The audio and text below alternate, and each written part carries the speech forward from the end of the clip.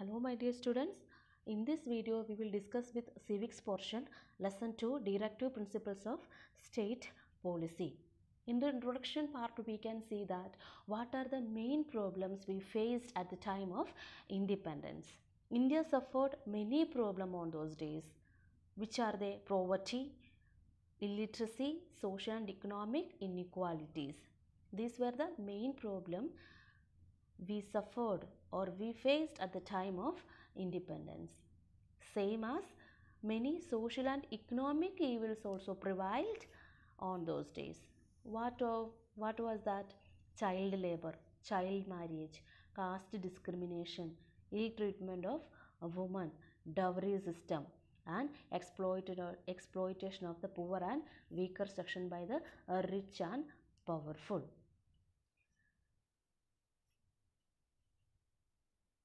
And the Indian leaders who strove to tackle this problem, and they kept them in mind while defining the goals of the new Indian state. Many problems we faced at the time of independence, but at the time of making the constitution, the framers of Indian leaders or the framers of Indian constitution, they kept them in their mind. And what was the aim of them?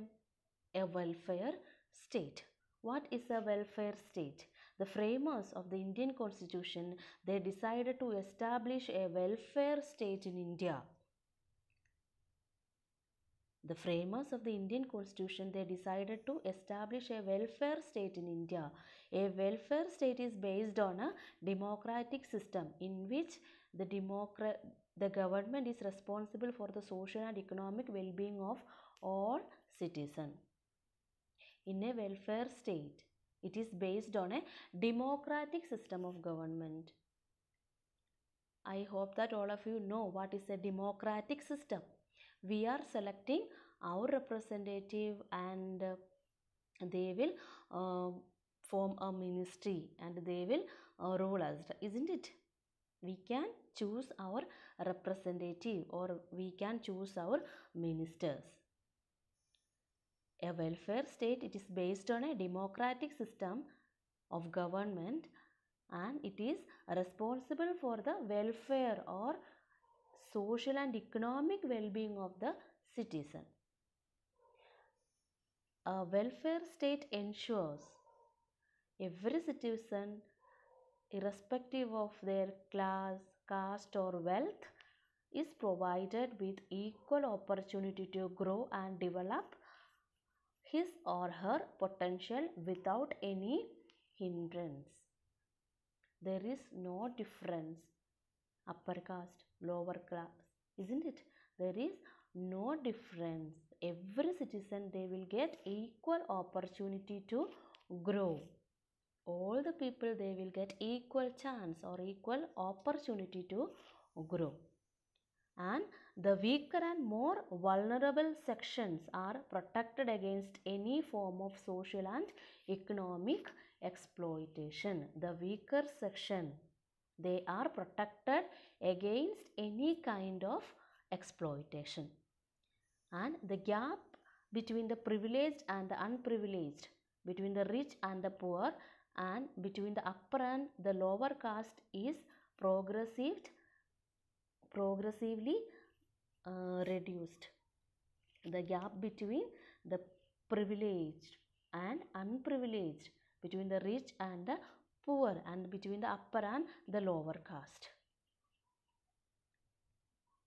we can reduce the gap.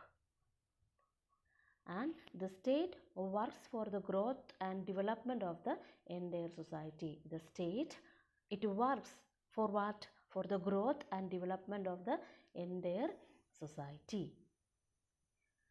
To realize this goal or for reach this goal, the framers of the constitution, they incorporated the fundamental rights and directive principles of state policy. For reaching or for realizing these goals, the framers of the constitution, they add the fundamental rights and the directive principles of state policy with our constitution.